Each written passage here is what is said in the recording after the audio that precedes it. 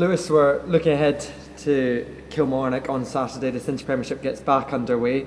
How's this week been like in training for you? Yeah, it's good. Obviously, the new gaffer.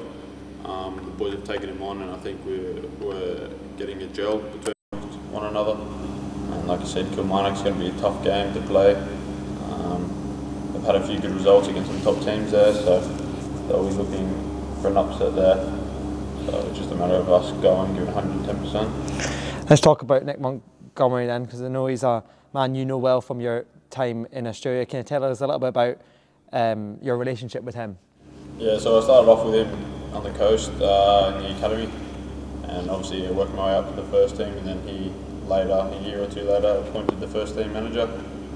He kind of gave me my first big shot, and obviously I thrived from there, and here I am. And like I said, he's here as well. So, like I said, he's a great lad, great bloke, and yeah, really happy to have him on board, especially with this big club.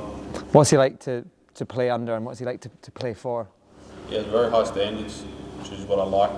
Anyone that's out of place, we'll put him in line. It's a tough love. Like I said, he's going to respect each of the players and their ability, because obviously we've got a lot of quality in this side. But if you put 1 foot out of place, he'll let you know. I know he's only been here for a short period of time, but can you see some of those values like kind of transferring over to here at Hibs? Of course, the energy is very high, and they respect him, obviously because he's an ex-player as well. He's played at the top level, so there's a lot of respect amongst the boys. And like I said, we value what he has to say, and we all listen when he speaks. So I think we're very excited and very ready. Just in terms of your own personal performances, then you've been playing a lot more regularly this year. What have you made to your start to the season?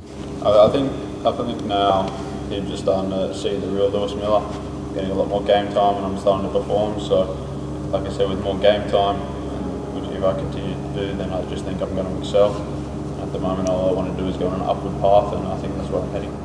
Nice one, Lewis. Appreciate your time.